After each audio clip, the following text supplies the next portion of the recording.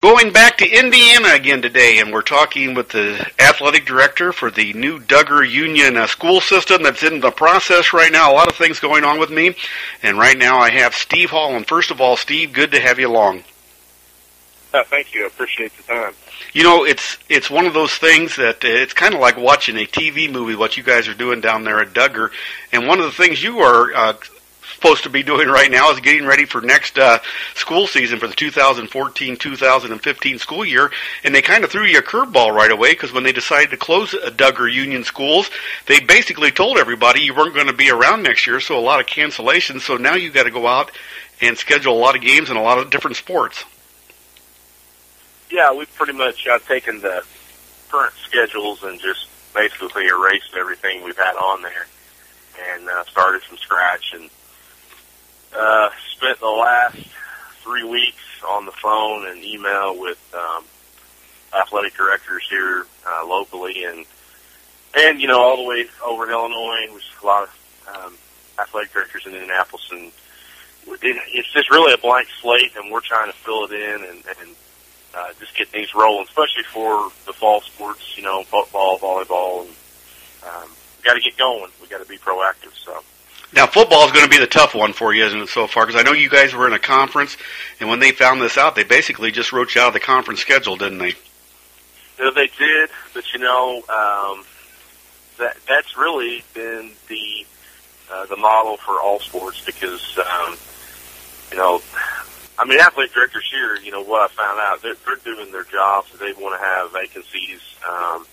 They got to fill them, you know, and they're doing what they're supposed to do, and I don't blame anybody for that because you know, if I was in that situation, I'd be taking care of my school too. So there's no hard feelings there. It's just, you know, they got to do what they got to do. So actually, football is coming along a lot better than I expected. Of course, we only got 9 dates, you know, and we've got right now 6 of them filled.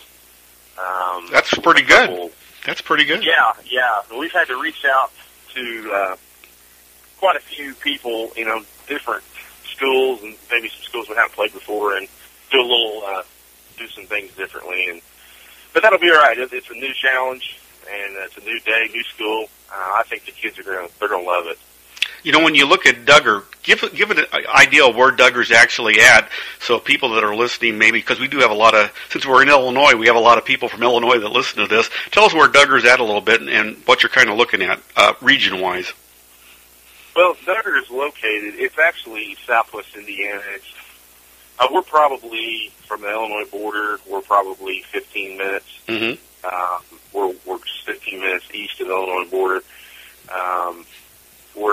If you know where Terre Haute, Indiana is, yep. That's probably the center metro area that we're in. I mean, we're 35 minutes, you know, southeast of Terre Haute, and maybe 25 minutes north of Vincennes, right on US 41. So we're right close to the Illinois border, but it's really considered southwest Indiana. So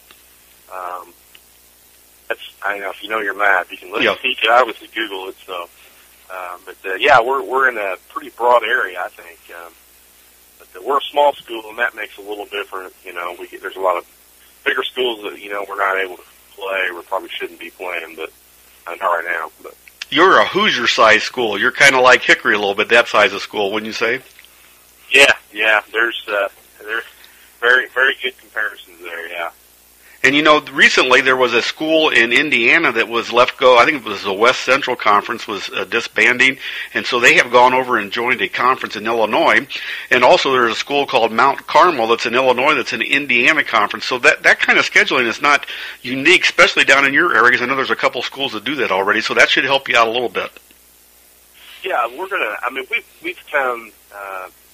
I've come to figure out here we're going to have to turn over every stone to get game schedule, whether we got to go to Illinois or you know, Indianapolis area. I mean, I know in the past they've done games over in, you know, Ohio.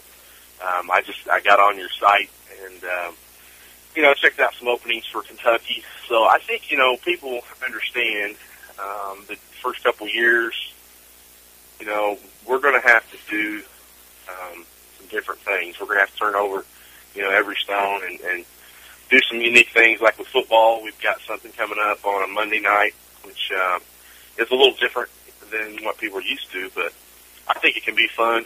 You know, it can be, you know, it builds as Monday Night Football and something different and unique, and the kids, I think, will really get into it. So we're going to have to do some different things to get these schedules done, but I have no doubt we're going to do it. Yeah, and we're going to put your name out there and your phone number and how to contact you. That'll help a little bit, too. But when you look at all this, there's other things, too. You have to make sure you have coaches in place and transportation and things like that. Now, will you be working with Tom Peeler, who was just recently named the superintendent, to handle some of those things? Oh, yeah. Yeah, Tom and I go back from the very first day he was here, and I like Tom a lot. He's I tell you what, he is one smart individual. We couldn't do this without Tom. And you can ask anybody here in town, and he's just been the catalyst, and we're very, very, very grateful for Tom and what he brings to the table. So yeah, we'll be leaning on him. I think he was named superintendent, so he's not going away, and his job's going to get bigger and better for sure. So. Now, one of the things is, will your school colors remain the same? You're going to keep I think you're the Bulldogs, right? Which is a great name, because I went to a school that was the Bulldogs. So do you have to worry about any of that stuff, or is that all going to stay in place? No, all that's going to stay in place. Same colors, same, mascot, same buildings, everything. Yeah, we're not changing any of that. That goes back for 1921, I think, with the block says on the building, and the research I've done, that's pretty accurate. So, yeah, none of that's changing. So that was very important when this all first came up. I think there were some opportunities to do something different, and maybe, change names and colors and stuff, and, yeah, there won't be any part of that here. You like that stuff. I don't blame you. That's great. Bulldogs is a good name, too. And when you look at are you in a conference now? I knew you were in conference for football, but were you in a conference for the other sports? Yeah, SWIAC, Southwest Indiana Athletic Conference. And that right there it's not really been an issue, but some of the emails I've gotten here recently have just been, they've kind of got their guard up, Yeah. and all they really know, and I'm talking schools and athletic directors, all they really know right now is that Union High School, as they know it, as of, either the school year's closed, and that's kind of the way they're playing it. But what I've tried to explain in my phone calls and emails and things is that, hey, look, that's where we were. This is where we're going. And this is what we're trying to do, and it's going to happen. But we, obviously we're not signing contracts and things. We've got to have kind of a gentleman's handshake, Mm-hmm. Gentleman's agreement, and that's worked out okay with some. But some, they want to have. Hey, so you're a member of IHSAA, and I see it on paper, and I see a school building, and I see students at the school. I mean, we're not really going to deal with you, and that's fine. I mean, that's fine. I understand that totally. So, a couple years when we're all set, we'll be back at it, I think, with the local schools. Now, you talked about the IHSAA. You're in talks with them. Do they give you any timeline, or is there any schedule when that will be solved, or what the outlook will be on that situation?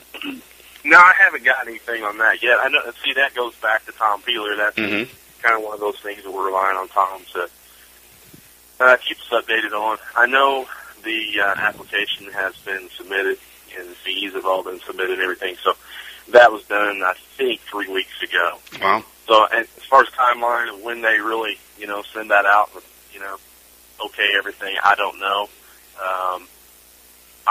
I know it'll happen. Really, because, the school's a transitional school. There's, we've been around so long, and we're not doing anything different except instead of being under the Northeast School umbrella, we're now under the Duggar Union School Corporation umbrella. So I think things will eventually will go smoothly, and things will get worked out, and there won't be any problems. So that's why we got to be proactive now. So.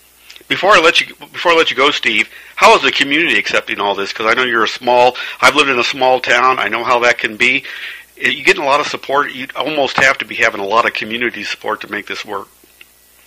Oh yeah, there's fundraisers going on now.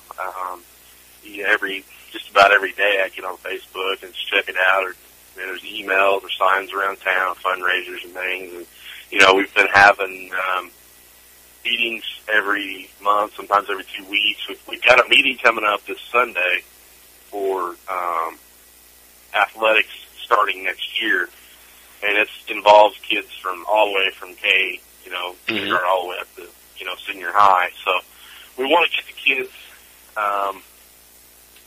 involved. We want to keep them involved. We want to keep them here in Duggar, and we want to let them know that we're going to be here. And they need to know the plan. I mean, not just what they hear from, you know, on TV or Facebook or the paper. We want them to know what's really going on. And,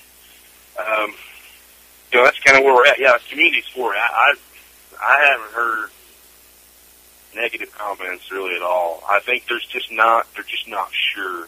You know, they want to believe and they want something to grasp onto, and but everybody's been supportive. Yeah, they know if the school goes away, then, you know, the community dies, and that's just a fact of life.